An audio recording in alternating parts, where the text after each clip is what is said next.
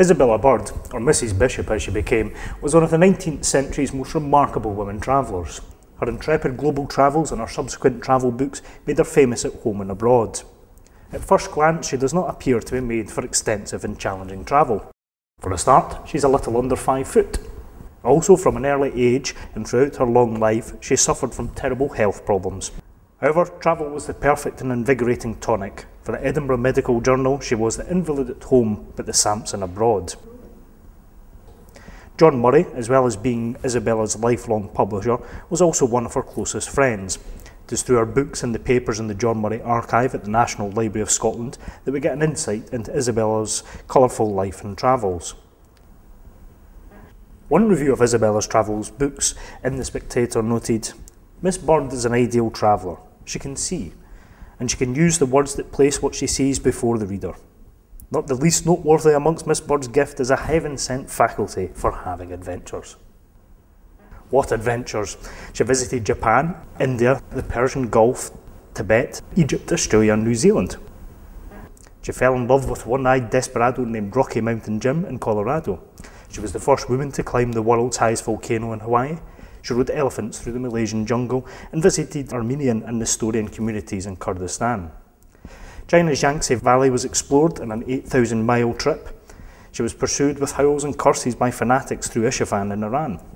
In Korea, she was granted private audiences with the king and queen before war forced her to flee the country. In her 70s, she rode with the Berbers over 1,000 miles across the desert in the high Atlas Mountains on a massive black stallion. What adventures! Adventures that were shared with the eager readers of her Murray-published books. Her later works were beautifully illustrated with her own photographs.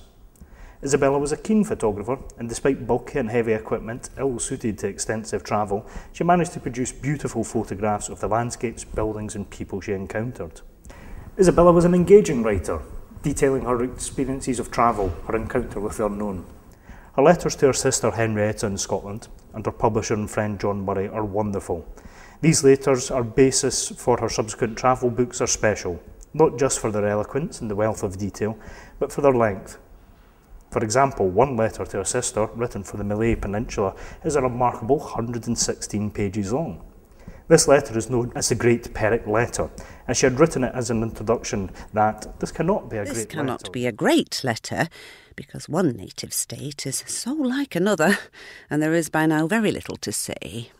After 116 pages, this was patently not true, and she scored this sentence out. Isabella gave many talks on her travels, including to the Royal Geographical Society, of which she was the first female fellow admitted. Despite a life of dangerous travel, where she had suffered from frostbite, sinking up to her neck in snowdrifts, broken arms, ribs and bones, cholera, volcano burns and singes, attacks and several near drownings, she died not on some deserted plain, high mountain or rapid river, but peacefully in her Edinburgh home. She was a week from her 73rd birthday. Her bags were optimistically packed and ready for a return visit to China. A Royal Geographical Society journal obituary noted, "The distinguished traveller Mrs. Isabella Bishop died at Edinburgh on October 7th. For the extent and the value of the information she brought home from her wanderings, she may be ranked with the most accomplished travellers of her time. Whilst amongst the many lady travellers who have come before the public during this past half-century, her title to the foremost place can hardly be challenged."